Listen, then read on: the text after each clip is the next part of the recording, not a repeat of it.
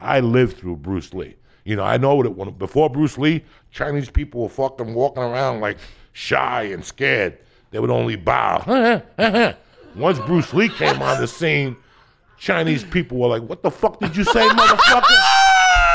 Even if they didn't know anything. They're like, don't be calling me no yellow nigga. I'll fuck you up.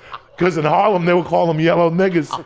It was fucking crazy. It was crazy. It was crazy.